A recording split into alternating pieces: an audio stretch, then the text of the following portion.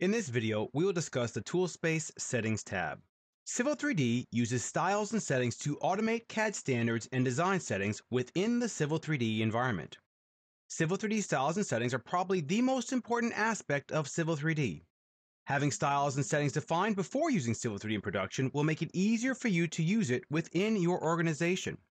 The way Civil 3D works is that styles and settings are stored in a drawing template.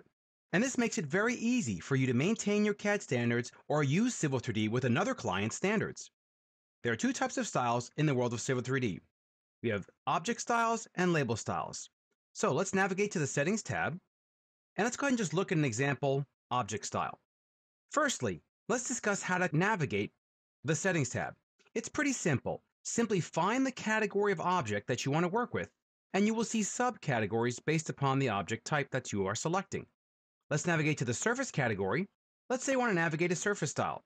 We'll go ahead and expand it here, and let's go ahead and look at the Contour 1 and 5 background style. I'll go ahead and either right-click and click Edit, or you can double-click it as well, and that will open up the Style dialog box. Every type of object has a different set of tabs. This, of course, makes sense because based upon the object type that you are editing, you're not necessarily going to see the same exact tab. For an alignment style, you're not going to see contours and grid and points. So let's start with the Information tab. This is the name and the description that is given to the style. The Borders tab explains the actual borders of this type of style, and so on. You can click each of the different tabs to actually see what each setting contains. The common tab between all of them is the Display tab. So the Display tab is very important as it will tell Civil 3D which subcomponents of the actual object should get displayed and what layer they are on. One thing to mention with this Display tab, make sure you navigate the View Direction dropdown to edit all different view directions. Most styles will have at least a plan and a model. Some will have plan, model, section, and even a profile view. These tell Civil 3D how to display the object in each of these different views. To edit any of these categories, simply click on them and navigate the layer that you would like to change. Let's look at label styles. Let's say I want to look at a contour label, so I'll expand the label styles category and then expand contour. And these are all the contour label styles in this drawing. Let's go ahead and look at existing major labels. So one of the things about label styles is that once you remember the two dialog boxes used to edit label styles, it's the same for all label styles. We first have the Label Style Composer, which contains tabs to define the layer and object behavior. The Layout tab contains the actual components that will be used to display the actual label. And every label style will have a drag state as well that allows you to define how the label should react when you click on it and pick the grip to drag it around.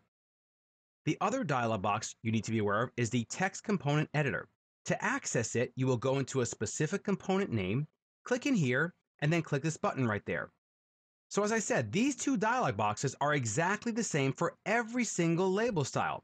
The only unique property, depending on the label style that you go in and edit, is the Properties dropdown. So if I edit this one, notice how we're only seeing 3 because this is a surface type label. So you can get the name of the surface, the description, or the surface elevation.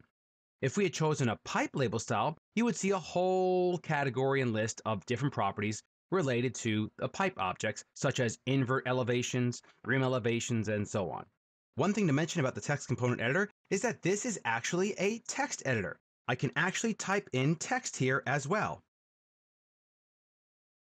Let's talk about the settings related to Civil 3D. The settings in Civil 3D are a hierarchical type setting. In other words, there are 3 levels of settings, and they start from the top and then go down into each of the different object types as well as the commands. Firstly, we have drawing settings. If you right-click on the drawing file, you can click on drawing settings.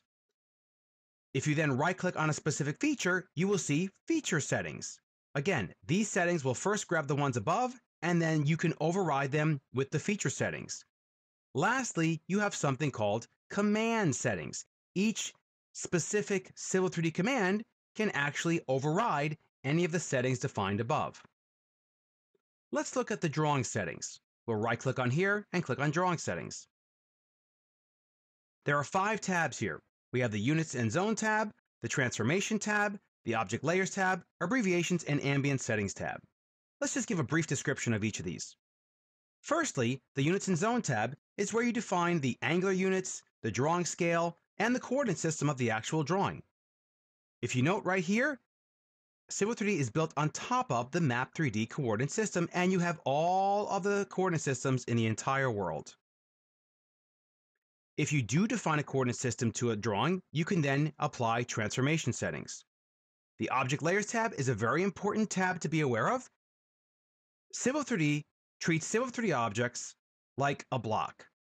Just like an AutoCAD block goes on a layer, Civil 3D objects go on a layer. Then the style tells Civil 3D how to display the subcomponents and what layer those subcomponents should go on. There is some really cool functionality that you can leverage here by simply defining a layer and then using a modifier like --, which will actually act as a modifier in that whatever you give the name of the object, it'll append or prepend, depending on what you choose here, the name of that object to the layer that you select here. This makes it very easy to use the layer freeze command. If you use layer freeze and you think you're going to freeze a subcomponent, such as a tangent or an actual contour label, you cannot do that. You'd actually have to go to the layer dropdown and freeze or thaw it there. The Abbreviations tab is used for geometric points. In other words, how do you like to say point of beginning? Is it POB, BP, end of alignment, etc.? And then the ambient settings are basically the design settings, such as if you were to measure a distance using Civil 3D, what's the accuracy that you want? Notice this option right here. This is telling you that there's an override down below. In other words, either in a feature setting somewhere in here or a command setting as well. You're going to see a lot of these because each individual object type you may want to actually override.